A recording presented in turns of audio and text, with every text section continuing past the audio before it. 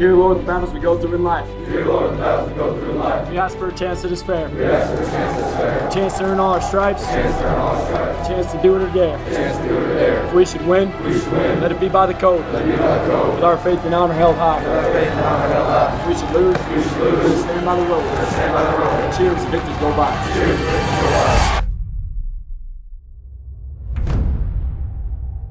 Just in a matter of seconds, I went from independent to dependent.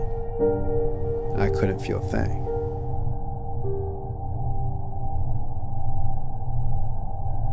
You know, something I've always done my whole life is to stay positive, stay calm.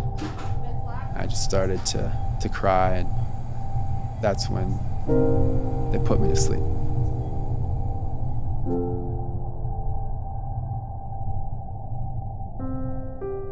I'm not going to be part of the 97% that doesn't recover from this. A little farther.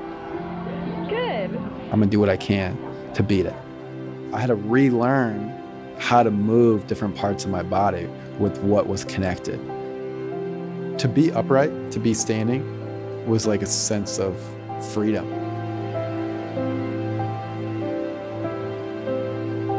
And when I met Emily, everything changed. It was love at first sight for me. I had a list of what do I want in a guy, and I'm like, whoa, Chris is every single one of these. I just started verbalizing my friends that I want to walk across the stage of my college graduation. At this point, we had no idea how he was gonna walk across the stage. He was walking in this big walker. He was working 4 or 5 hours every single day, sometimes even more. Chris had another little plan that I didn't know about. Please, marry me and share the rest of my life. Yes. What was incredible was that the person that was going to walk me across the stage would be my fiancée, Emily. I went into that graduation walk knowing I busted myself for years. If I trip and fall, so be it. Chris Norton.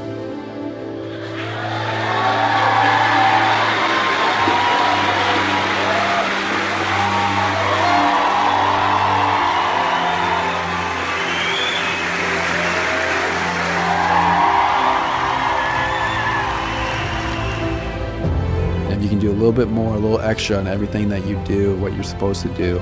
That's when you can make the most significant impact and the biggest difference. I want to be able to walk Emily down the aisle of our wedding.